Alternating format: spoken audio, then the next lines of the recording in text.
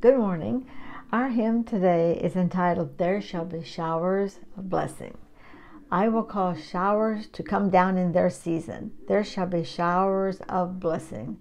This is from Ezekiel 34 and 26. There Shall Be Showers of Blessing was written by Major Daniel Whittle.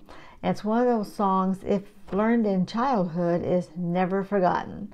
Based on Ezekiel 34:26, it uplifts us with a happy assurance of God's unceasing blessing on our lives, even during our worst days. When Howard Rutledge's plane was shot down over Vietnam, he parachuted into a little village and was immediately attacked and imprisoned. For the next 7 years, he endured brutal treatment. His food was little more than a bowl of pig fat. He was frequently cold, alone, and often tortured. How did he keep his sanity? In his book, In the Presence of Mine Enemies, Rutledge wrote, I wanted to talk about God and Christ and the church, but in Heartbreak, the name of his concentration camp, there was no pastor, no Sunday school teacher, no Bible, no hymn book.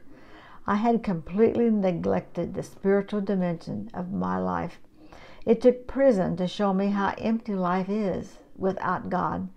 And so I had to go back in my memory to those Sunday school days in Tulsa, Oklahoma. If I couldn't have a Bible and a hymn book, I would try to rebuild them in my mind. I tried desperately to recall gospel choruses from childhood and hymns we sang in church. The first 3 dozen songs were relatively easy. Every day I'd try to recall another verse or another song.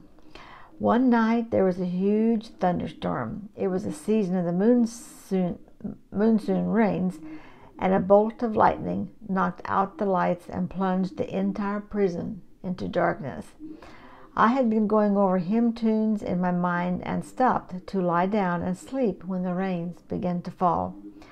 The darkened prison echoed with wave after wave of water. Suddenly, I was humming my 37th song, one I had entirely forgotten since childhood. Showers of blessing we need. Mercy drops around us are falling, but for the showers we plead. The enemy knew that the best way to break a man's resistance was to crush his spirit in a lonely cell. In other words, some of our POWs after solitary confinement lay down in a fetal position and died. All this talk of scripture and hymns may seem boring to some, but it was the way we conquered our enemy and overcame the power of death around us. So let's just look for those showers of blessing that's promised to be with us.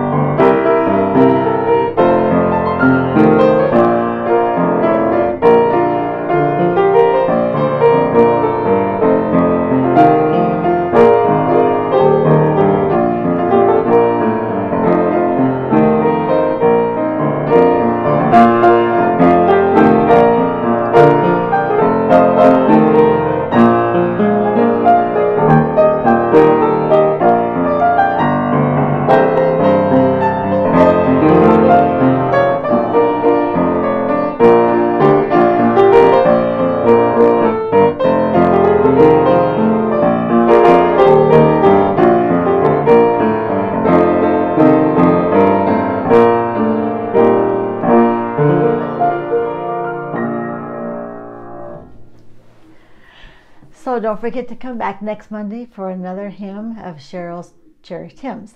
And if you're on Facebook, just go to Cheryl's Cherished Hymn. If you're on YouTube, just type in Cheryl Houck and go to one of the playlists of either hymns or offertories, kids stories, or accordion.